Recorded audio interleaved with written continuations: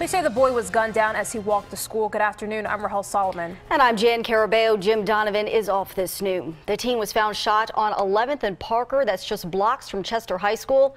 Eyewitness News reporter Alicia Nieves is live at the school, which remains on lockdown. Alicia, what do we know?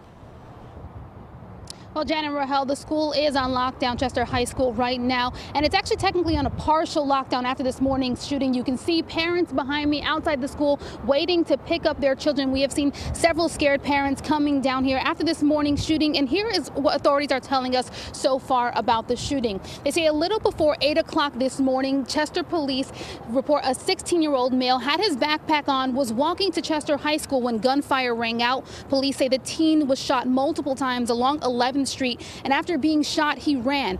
He eventually collapsed, though, and was found dead just a few blocks away. Authorities report a short while later, a little after 9 o'clock, there was a second round of gunfires that rang out nearby, but are unsure if those two incidents are related.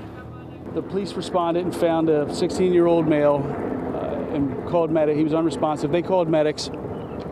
The medics pronounced him dead at the scene, and we're investigating that. After that, at 9:18, there was a separate shooting in the 1300 block of West 9th. When that happened, informed the school put everybody on lockdown in case there was an issue as a precautionary measure. We found out it had nothing to do with the school. Neither incident had anything to do with the school. And then we gave the all clear around 10:45. And that was the Chester police chief.